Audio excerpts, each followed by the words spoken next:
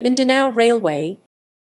The Mindanao Railway, previously known as the Trans-Mindanao High Speed Railway, is a proposed intercity rail system in Mindanao, the southernmost major island of the Philippines. Originally proposed in 1936 as part of Manuel L. Quezon's efforts to strengthen the presence of Commonwealth government in Mindanao against the rising influence of Imperial Japan before World War II, the line was shelved. Other proposals and studies were made in the 1950s, 1990s, and the 2000s but never materialized.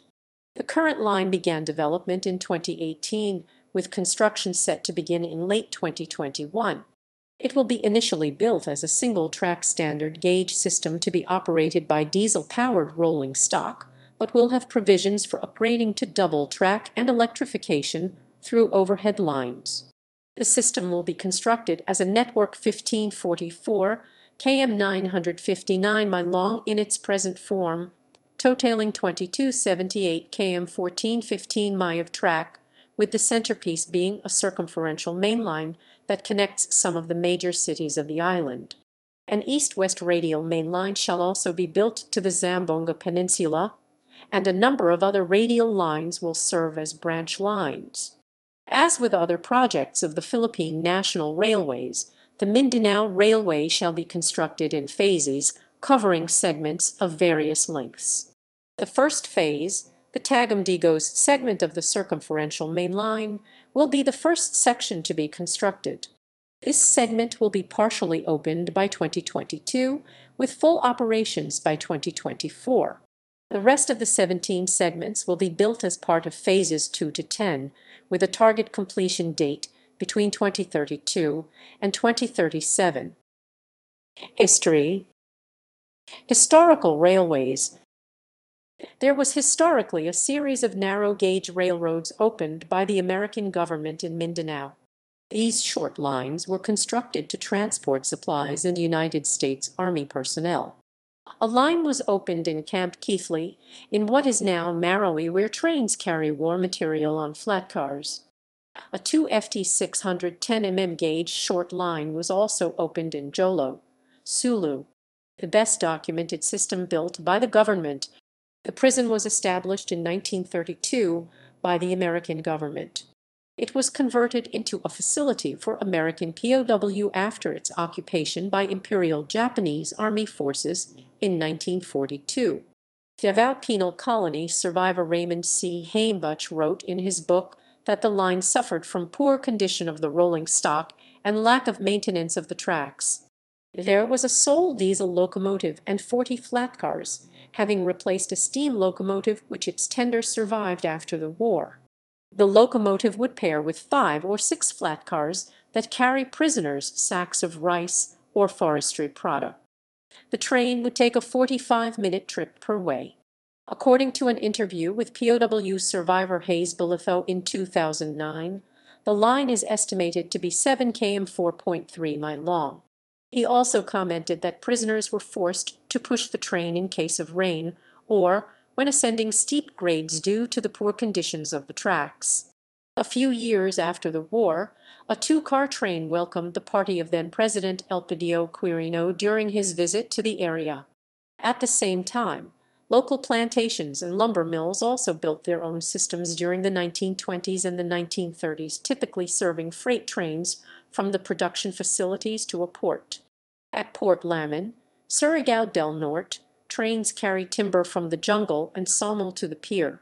One Class B Shay locomotive was used by the Columbugan Lumber and Development Company of Lanao del Norte during the 1920s and the 1930s. In Malabang, Lanao del Sur, a local company also ran freight trains through the town during the 1930s. In Misamis Oriental, the Anakan Lumber Company also operated Haisler locomotives in the town of Jingug during the 1920s and 1930s. These short lines were either destroyed by World War II or dismantled in the case of the Davao Penal Colony line. Sometime after President Quirino's visit, the line was dismantled due to its condition.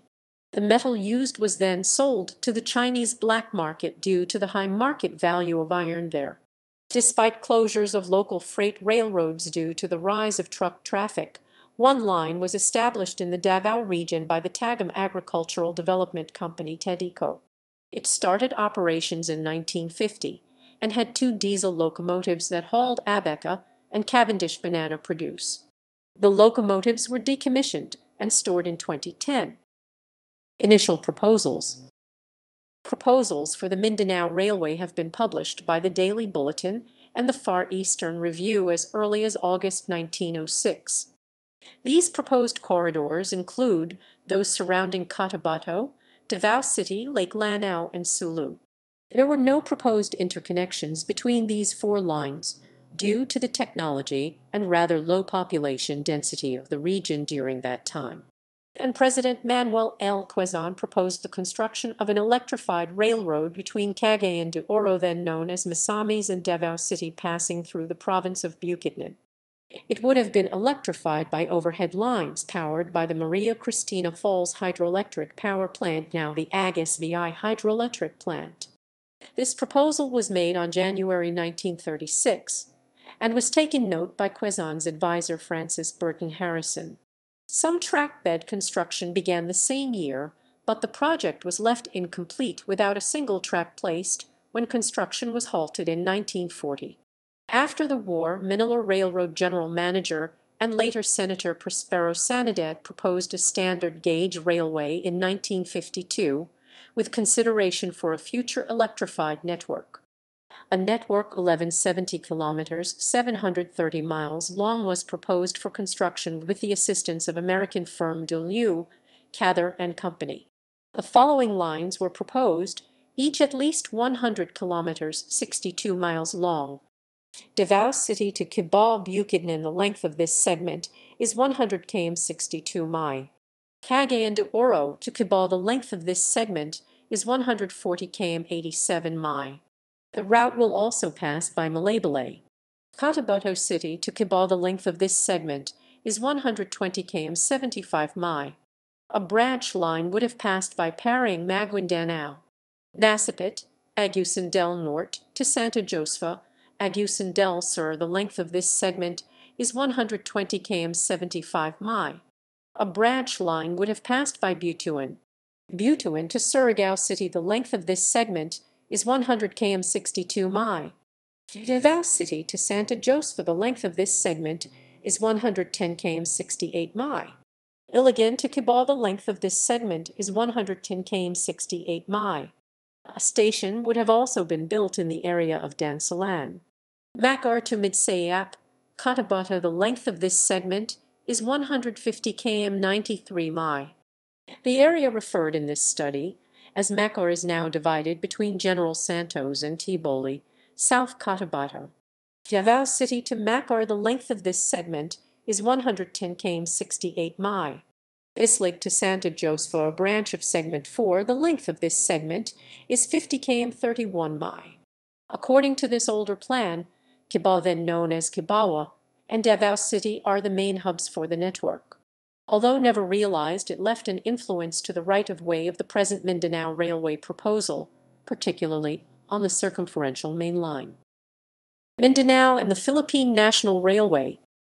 When the Philippine National Railway (PNR) was created by virtue of Republic Act 4156 in 1964, establishment of a railway in Mindanao was made part of its mandate.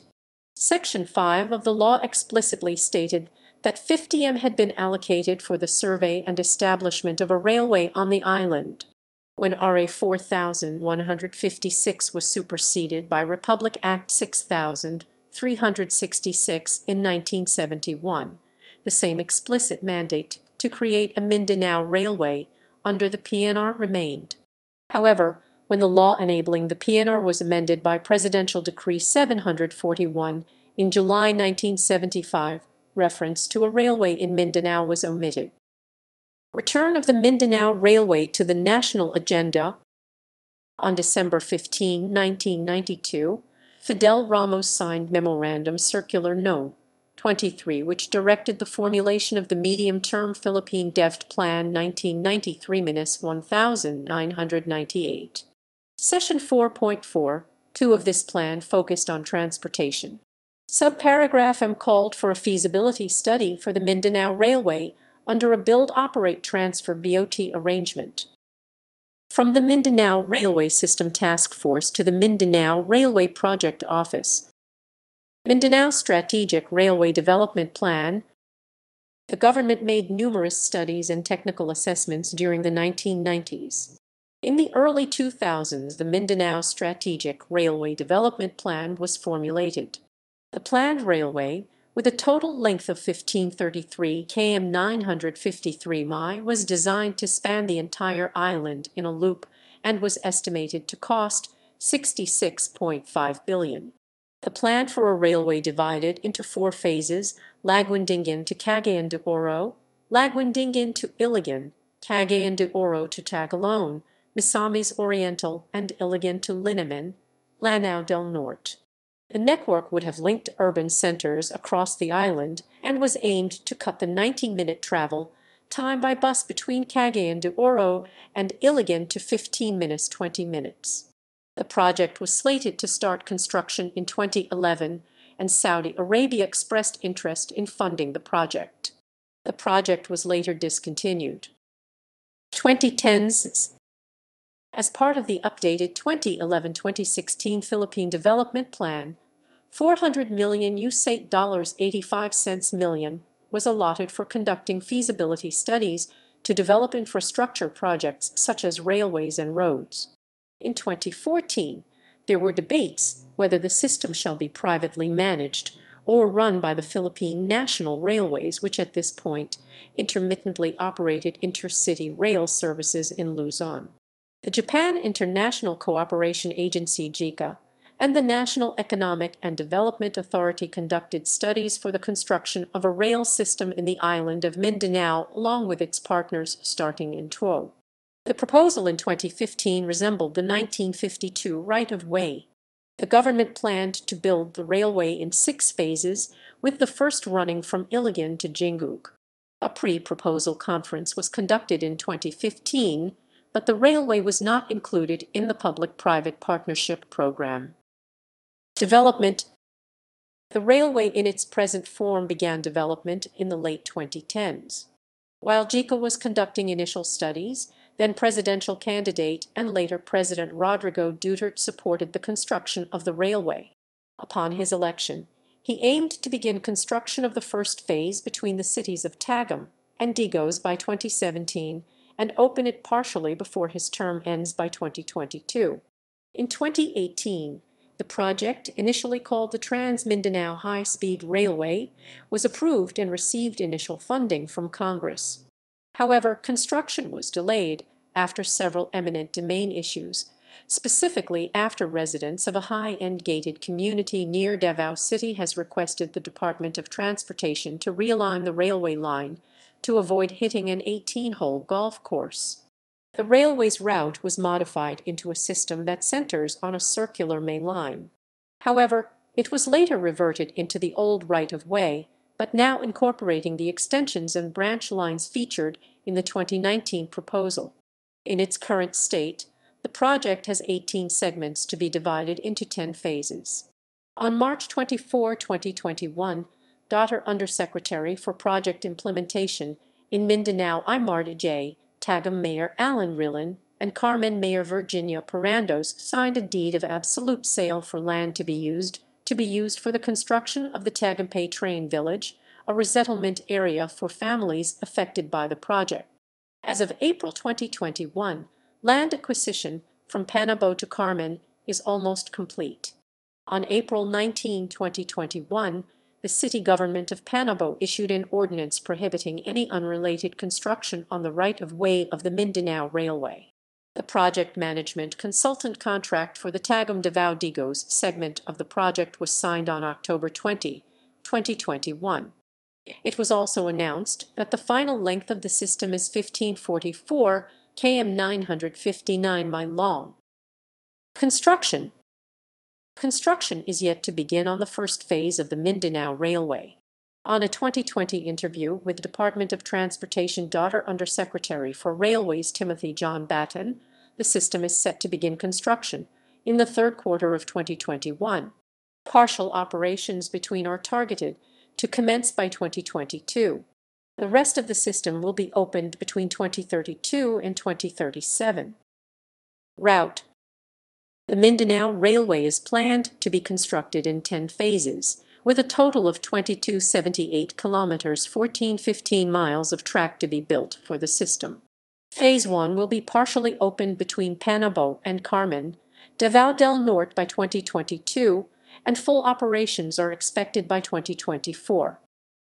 Phase 1, also known as the Tagum-Davao-Digos TDD segment, this involves the construction of a 100 km 62 mi segment between the cities of Tagum and Digos, passing through Davao City. It will have 8 stations alongside 2 depots to be located in Tagum and Davao City, with the former being the segment's main yard. This is the only segment confirmed to have planned dual tracking and electrification upgrades in the future. Other proposed phases. Phase 2, the second phase, will involve a 150 km 93 mi segment south of Phase 1 between the cities of Digos and Coronadal, passing through General Santos. Phase 3, the third phase, will involve a 214 km 100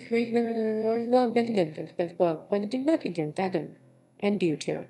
Phases 4 and 5. Phases 4 and 5 are the last 2 projects in sealing the new circumferential mainline of the Mindanao Railway, which replaced the Cagayan de Oro Pagadian Digos segment.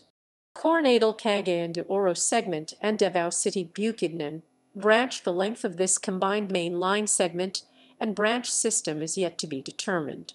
The Davao City Bukidnon branch will meet with the other end of the main line of the Coronadal Cagayan de Oro segment at Talakag, Bukidnon, according to the Department of Transportation. This right-of-way is different to the earlier proposals that would have passed by the area of Valencia and Malaybalay. Butuan Cagayan de Oro segment. This will be a 170 km 110 mi between Butuan and Cagayan de Oro. A branch line will be constructed from Butuan and will head north to Surigao City. Phases 6 to 10. Phases 6 to 10 involves the construction of 4 radial lines, with one having an extension into the mainline network. Pagadian will be the main hub of 4 of these segments and lines. The following branch lines are involved. Cagayan de Oro Pagadian segment. This will be a 216 km 134 mi segment between Cagayan de Oro and Pagadian via Iligan. Pagadian Digos segment. This will be a 242 km 150 mi segment between Pagadian and Digos, the latter being the southern terminus of Phase 1. It will also pass through Cotabato City and traverse the circumferential mainline via Cabacan. Pagadian Dipolog branch. This will be a 122 km 76 mi line between Pagadian and Dipolog. Pagadian Zamboanga segment. This will be a 222 km 138 mi line between Pagadian and Zamboanga City. Butuan Surigao branch. This will be a 97 km 60 mi line between Butuan and Surigao City. The total length of the Coronadal Cagayan de Oro and Davao City Bukidnon segment, as well as future extensions on the line beyond Phase 10, such as the double tracking of the Tagum-Digos segment, amounts to 645 kilometers 401 miles. Design.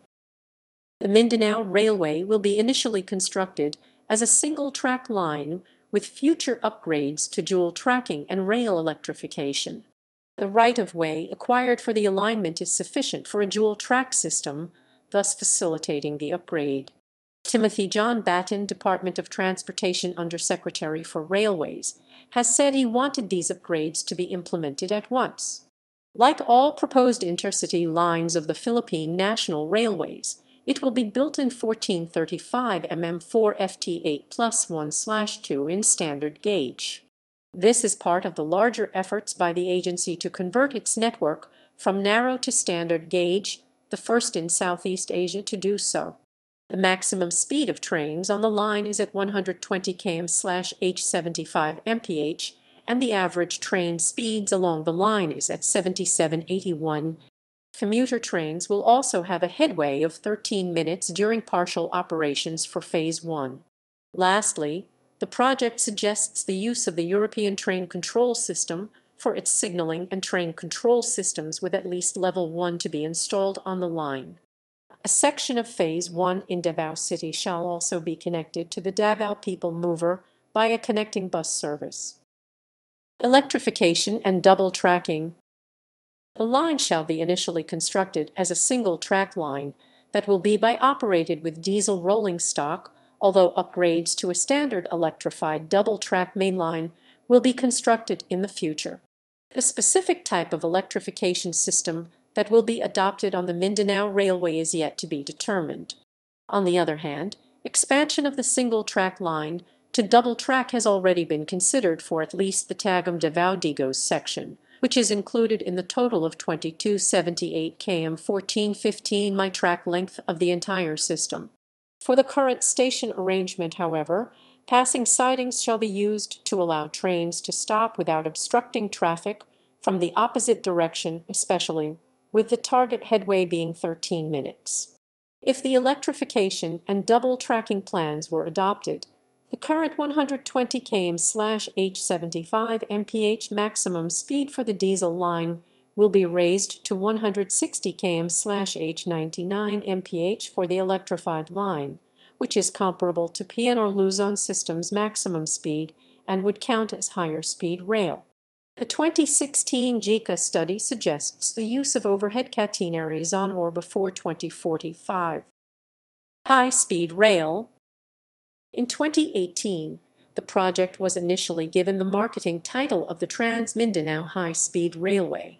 This was later simplified to Mindanao Railway after a maximum speed of 120 km/h 75 mph has been determined, which is less than half of true high-speed rail.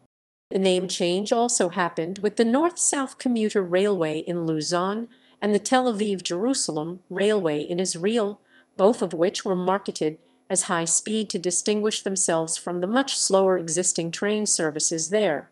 Despite the change in the project title, there are plans for a genuine high-speed rail network in the region, and the proposed infrastructure of the Mindanao Railway was planned with future high-speed rail development in mind, along as with all the proposed railways for PNR. The two shortlisted Chinese proponents also stated interest in designing a high-speed line that will be capable of running speeds of up to 250 km per hour 160 mph once the present rolling stock. The system is made to accommodate both passenger and freight rolling stock, the latter due to its dual purpose to connect seaports around the island. Only the specifications for the commuter trains for the Tagum-Digos section was given as of December 2020. The design speed of the commuter trains is at 130 km/h 81 mph, although speed will be limited to 120 km/h 75 mph for passenger trains and 80 km/h 50 mph for freight trains. The diesel multiple units that will be used in the commuter service are arranged in married pairs and will be combined in the future for arrangement of 4 and 8 car unit train sets. An earlier order also cited the purchase of rolling stock for the intercity section. This order includes 33 DMU cars for the passenger service, which includes 6 5-car units and 3 spare cars for passenger trains, and 4 diesel-electric locomotives with 15 freight cars. The whereabouts of this order is yet to be determined.